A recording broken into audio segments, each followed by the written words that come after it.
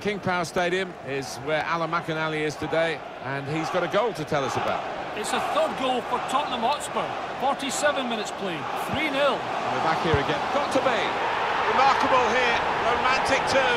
They've copped the lead. Oh, we're watching something special here, Martin.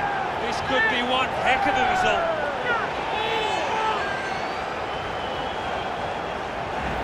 Well, it comes against the run of play. The underdogs here have just got to make sure they don't get ahead of themselves. Still, a lot of work. Loftus-Cheek. Jorginho.